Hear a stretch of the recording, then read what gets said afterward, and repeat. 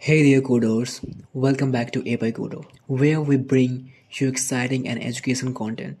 In today's tutorial, we will dive into world of computer vision and fire detection using OpenCV and Python. Make sure to hit that subscribe button and ring the notification bell so you our latest tutorials. And let's jump right now. Today we have a Python script that uses OpenCV to detect fire in a live video stream from your webcam. We have added a cool alert sound to notify when fire is detected. Let's break and let's code step by step. So first we will import CV2. Import CV2 and import NumPy as an NMP as an NP. Okay, we have just given an alias, okay, like NP, and we will import from playsound, import playsound. Okay, so before importing this, make sure you have this library. You have a CV2 and NumPy and playsound installed. Okay, so to install this library, you have to go in a terminal. You have to go in a new terminal, and here you have to install pip install OpenCV Python, OpenCV-Python, NumPy and playsound. So don't forget this. I'll just give you in a description link that by this command you would be able to install 3 library at a single line of command. Okay, so hit enter. So my requirement is already satisfied because I have installed OpenCV and NumPy and playsound. Okay, so this code begins by importing the required libraries: OpenCV for computer vision and NumPy for numerical operated and playsound for playing audio alerts. Okay, so now we will just set up the webcam. Now we will just write a set up the webcam. So cap is equal to cv.video captures. So we have initialized the webcam using OpenCV video capture function. Okay, this is the video capture function. Adjust the parameter if you have a multiple cameras connected. Okay, so you can just adjust these parameters. Now we have to define the color range of detection. Okay, so now we have to define the color range of detection. So we will write lower rate is equal to NumPy that array, and it has a 0, 120 and 70. And now we will write upper rate is equal to NumPy dot array 10, 25 and 25. Okay, so we have set the lower and upper bounds of the red color. Okay, is in HSV format. This is range help us to identify the fire in the video stream. You can see there is a lower red and the upper reds, so it is a mainly help us to identify the fire in the video stream. Okay, now we will just load the alert sound. Okay, now we will just load the alert sound. So make sure you have the alert sound in the web format, so in the same directory. Okay, so here I am a mixed class alarm. This is my web, this is my alert sound. I have just loaded here. So I have just downloaded. You can download. I'll just provide you this link of download, and I'll just give you a complete source code of this project. Okay, don't care about this. So here I am using a mixed classic alarm dot wave. You can see, so this is the same in my directory, fire detection directory.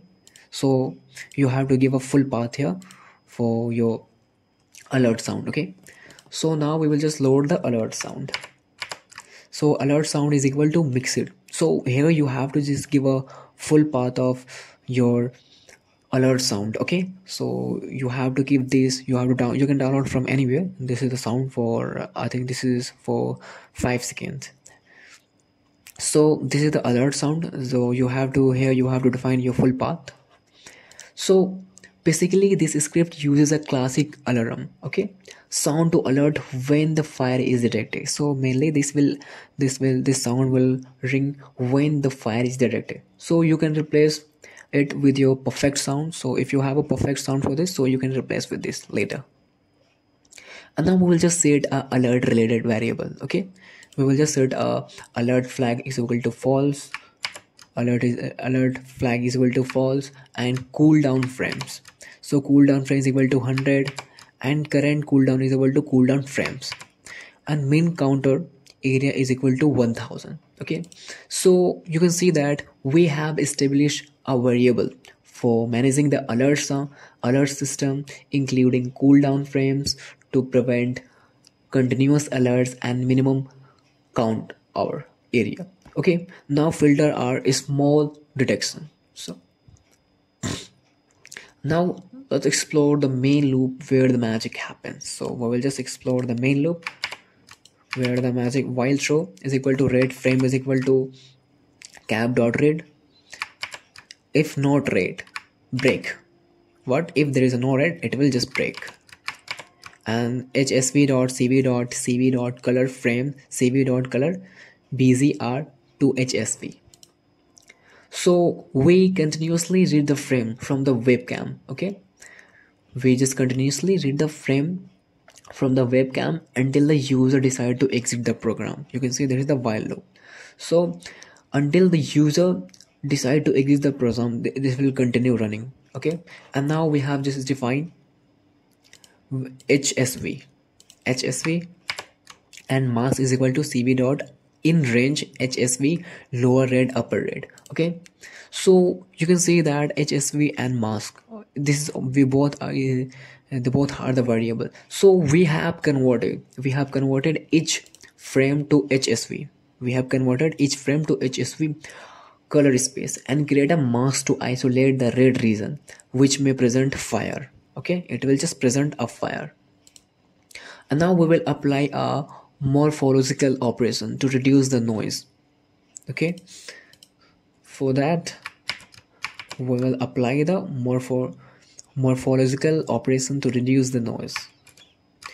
Kernel is equal to np1s, mask is equal to cv dot delete mask kernel, and iteration is equal 1. Mask is equal to cv dot e dot mask kernel, iteration equal 1.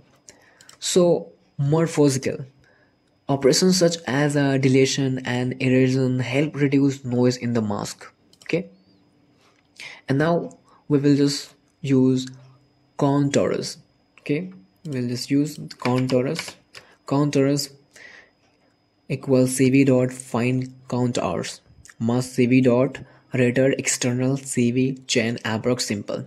Okay, so we find counters in the mask representing the connected component. This counter helps to identify the region where fire might be presented. Okay, where fire might be present. And now for counter in counters, now we will use a for loops here. Okay, for counters in counter, area is equal to cv dot counters area counter. If area is lower than min counter area, so continue. Filter counters based on the other properties. Okay, now we will just use if not alert. If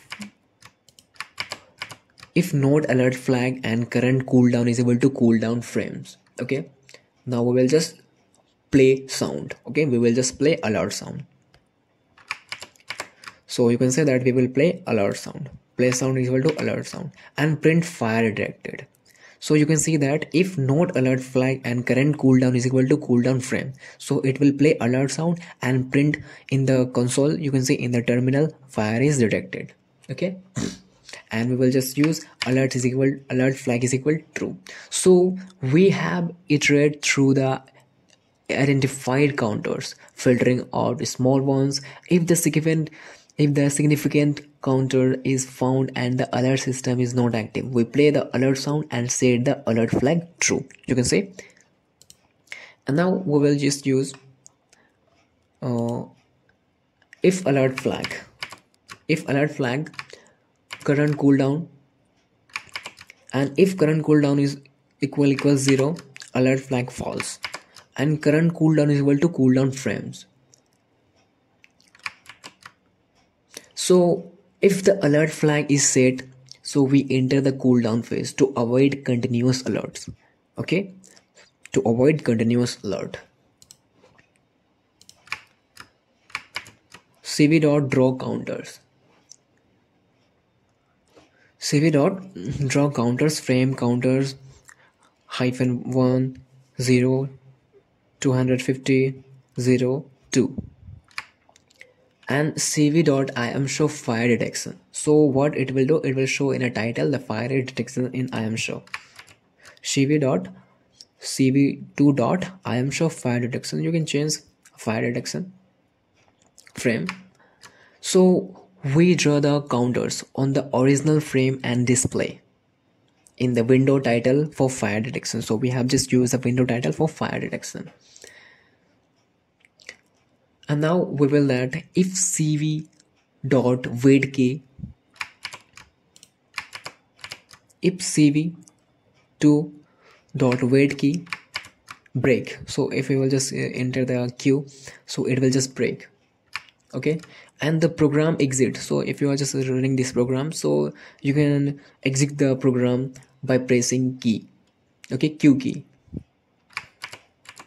and cap dot release, cap dot all, destroy all windows. So we release the webcam and close the all OpenCV windows. Okay,